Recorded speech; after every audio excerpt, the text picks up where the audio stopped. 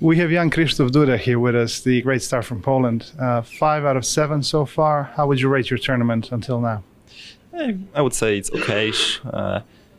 The thing is, I lost today's first game against Satorov, which was very tense, and at some point I'm convinced I was better, but it was very tense position to play with.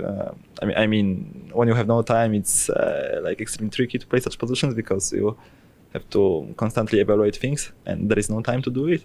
And yeah, then I blundered a couple of things, and he converted it. I also had some chances later on, but missed some details, and that was quite an unfortunate loss. But yeah, but now I mean, the second game of today, I won. Maybe not so great game, but at least with a nice touch in the end. Well, the point counts.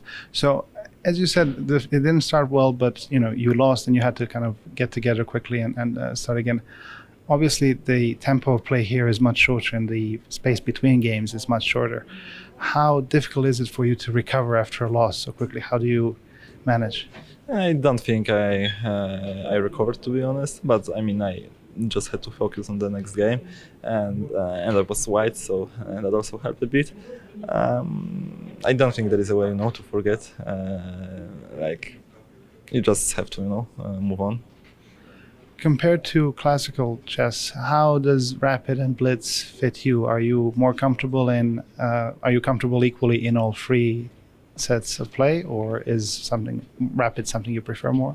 Yeah, the shorter the time control is, the better I feel. But I'm also quite successful in rapid.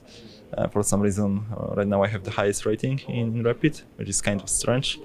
But the classical chess is the one I like least, to be honest, because I'm an intuitive guy, and if there is no time to calculation, I guess it's better for me in the long run. And when are the games? When is the creativity biggest? Does it most come to fore in longer classical games, or is it more likely to come to fore in shorter games like blitz or rapid? Maybe in shorter time controls. I mean, it depends, but it's easier to be more creative, in blitz, because there is like a fair chance that even if your idea is wrong, then your opponent might very easily not refute it. And in classical chess, it's risky, to to be over creative. So yeah, I would say that in blitz it's the easiest to be creative, but it's about, of course, mentality. Not everybody can do it. You had a fantastic run in the previous edition in your home country, Poland. Now we're in Kazakhstan here, where you're hoping to repeat something great.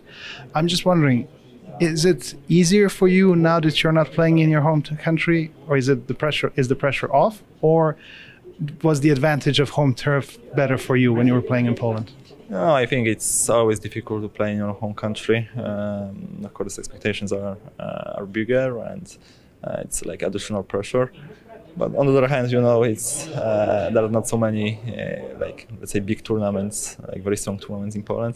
So I was, and it's also supposed to be in Kazakhstan, but was for certain reasons moved to Warsaw.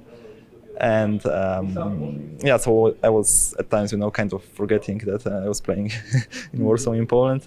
Yeah, but it's, of course, more difficult to play. Being watched by your audience. Polish people. Thank you very much for your time. Wish you all the best in the rest of the tournament. Thank you.